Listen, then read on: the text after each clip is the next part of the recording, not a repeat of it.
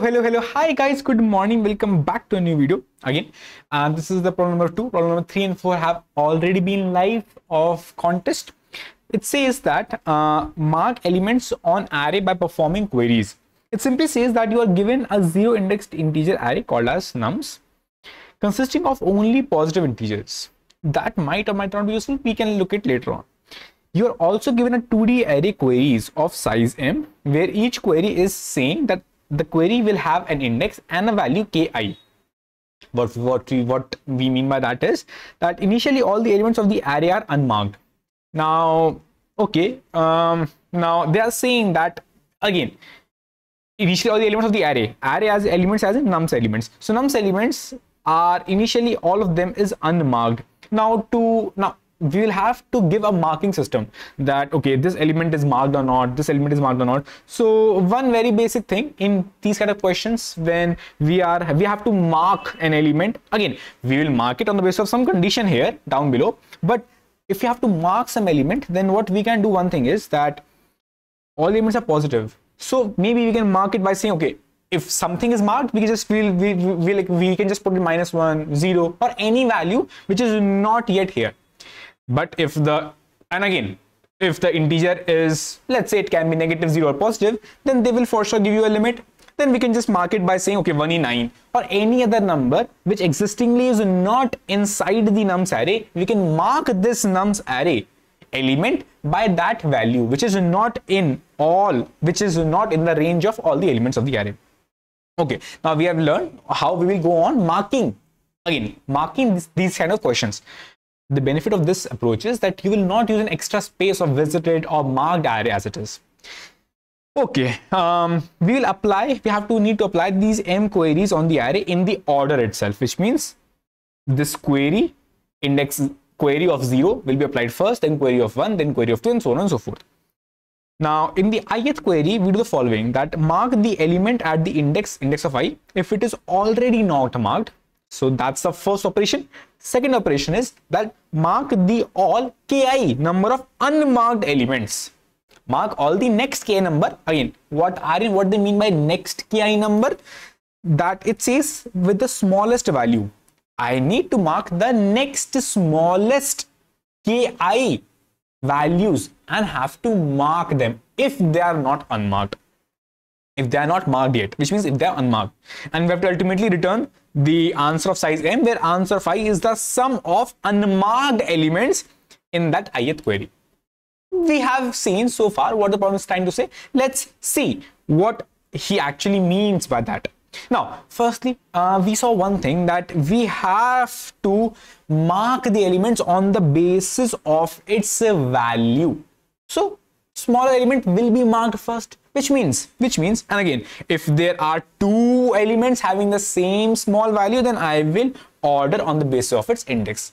So you can simply see that this nums which you have input for us, you can simply sort this entire nums down on the basis of its value, and then the next thing will be its index, and then sort this down, so that you know, okay, from left I have to start marking these elements, because I have to mark the elements in the increasing order of their values. So I will just place, okay, for 1 the value is 0. Again, I have put the value first and then the index, because the first sorting needs to be done by value, and then if the value is same, then the sorting will be done by index. That's the reason I have put in it as value comma index.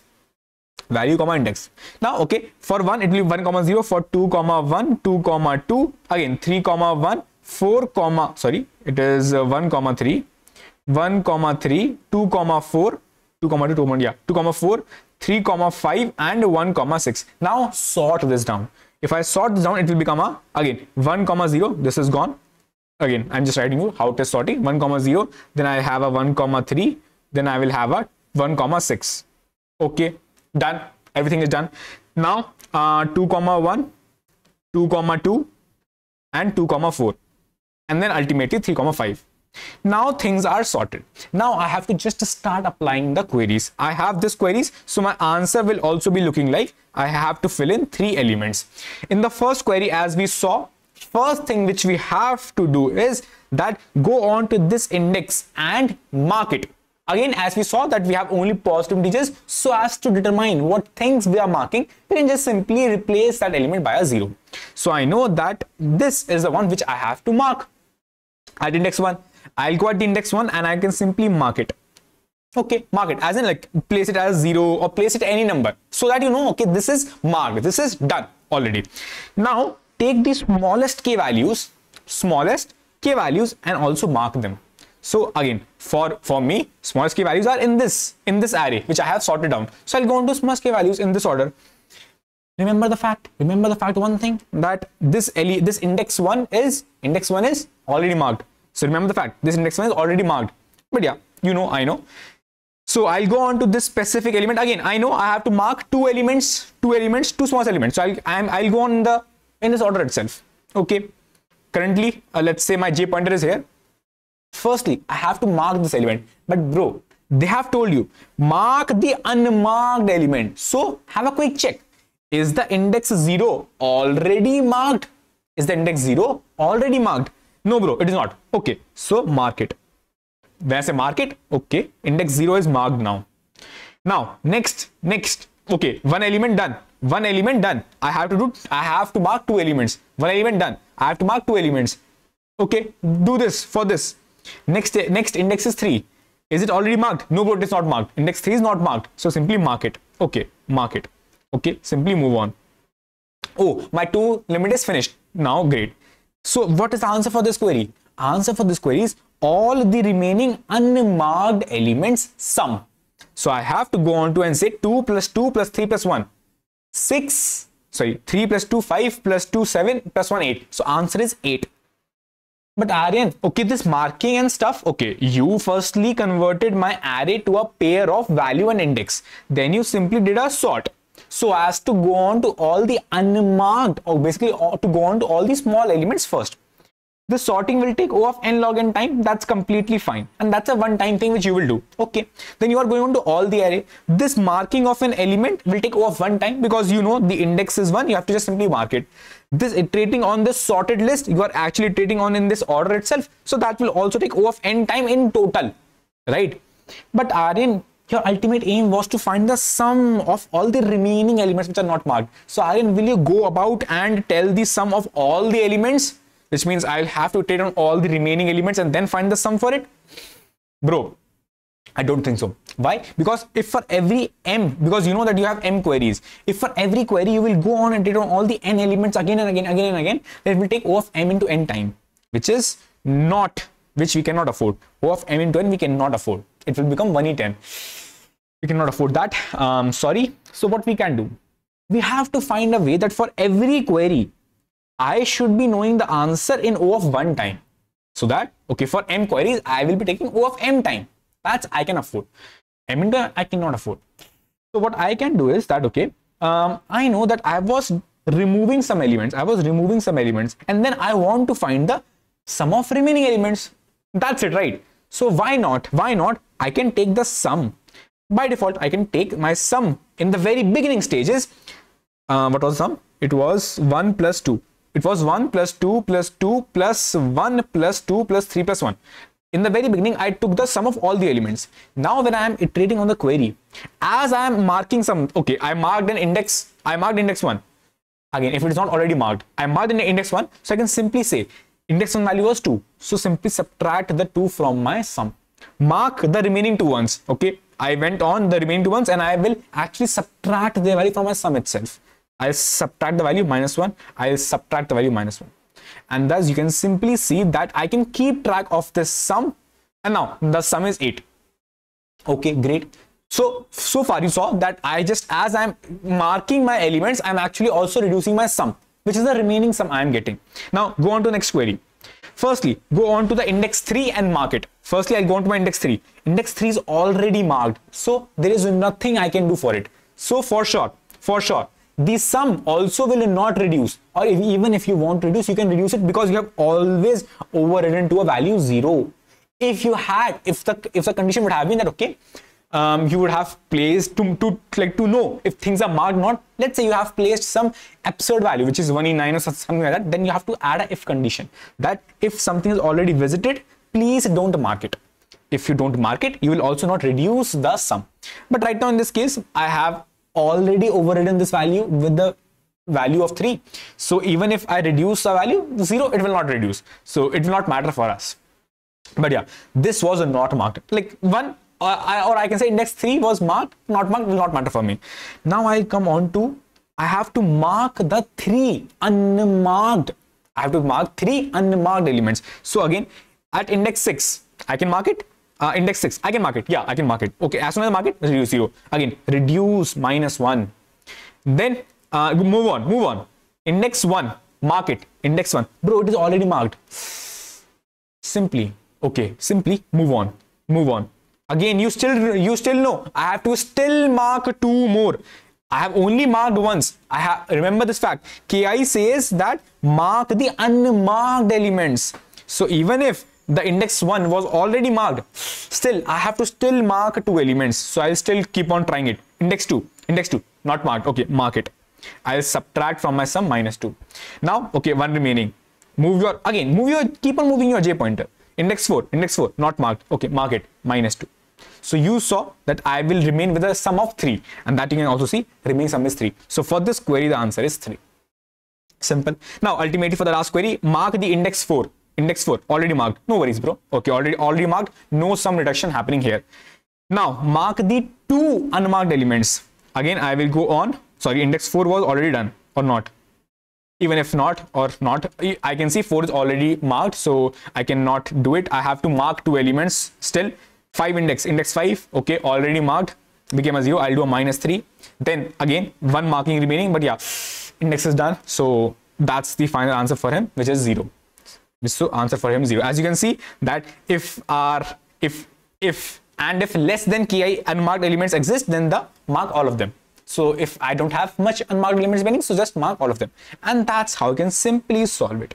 So just a quick recap. We will firstly keep track of the elements and their indexes. We will sort them. It will take of n log n time. Then after sorting, we will keep a track with, let's say, J pointer or any I pointer to go on and iterate on all the elements. That is mostly specifically used for my K of I, this K of I. And to mark some elements in my nums array, I will just replace that value with the nums, which is 0. Although in an interview, you can ask the interviewer, sir, can I please override it? Which means, can I override the existing nums? Or you want me to make a new array of visited or marked, and then you want me to modify that specific array? You can ask the interviewer. Now, so what will happen? You will simply go on to all the queries, and for every query, you are just iterating on the entire nums. This entire nums, like the entire sorted nums, just once. So it will be O of m plus n plus the pre-computation of n log n time, and that is the total time complexity for your algorithm. Let's see the code. It's pretty simple. Firstly, I want to take the sum of all the elements in the very beginning, and this is the set of pair, just so as to sort things out. Again, you can take a simple vector also. That's very much okay for you. Even if you want to take a vector, see, a set and a vector both will simply sort it. I just want to iterate on the sorted array from the very beginning itself. So both this can actually also give me the beginning elements and the sorted, like sorting the entire vector, and then taking a pointer j will also help me solve it. So I used a set of a pair. If you remember in question number 3, I used a multi-set so as to give you the how many variations I can solve this problem. Now I will simply push all the elements and its indexes in my set, and it will simply sort it.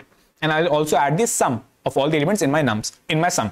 Now I'll go on to all the queries. For the query, if you remembered, I have 2 main things, which is first is ID and second is KI. First thing was that this ID value should be marked. And if I say I am marking something, that specific sum should be reduced. And if you remember, even if this ID is, let's say, already marked previously also, then also it will not impact my sum because I am marking my number with a value of 0. So although if it is already marked also, then okay, still it will not impact us. But remember, if you would have taken any other marking scheme, which means if I would have taken any other marking, like to mark a number, if I would have taken a 1 then I would have to place a if condition for it, that okay, if the value of nums of I is 1 then please don't reduce the sum. Cool. Now, okay, one step is done. Other step was, while your K of I is there, which means you have to mark the unmarked elements k of I times, you will simply keep on marking the unmarked elements k of I times. How you will do it? Firstly, you will grab the, as I was showing you, you are going on the pointer. So you will grab the minimum value element. You will grab that element and that specific index. You will check. And firstly, you don't need this element right now, so you can simply erase it from the set. So you simply erase it from the set. Now you check if that element is not marked. Again, how to check it? Because we remembered our nums of I is positive. So if it is positive, which means if it is non-zero, it is not marked. So this if condition says if it is not marked. Only if it is not marked, firstly, reduce our sum, make it as marked, and also you have consumed one unmarked element, so reduce your k of I. Again, remember this fact. This k of I is inside this if condition because I will reduce my k of I only and only when I consume a unmarked element. And thus, by this fact, I will have my sum reduced. Okay, my sum will be the remaining sum left, and I can simply push back that sum in my answer. So that will be the answer, which means that sum will be the answer for that specific query Q. And then ultimately I can simply return my answer. And thus you can see my time will be O of n log n plus m. You can ultimately say it will be O of n log n plus m. And space used will be O of n because of the multi-set, or maybe if you would have used a new vector for your marked, or maybe you have used a new vector for making your value index array, still it will be O of n time. And that's how you can simply solve it. Cool. Thank you for watching. Goodbye. Take care. Bye-bye.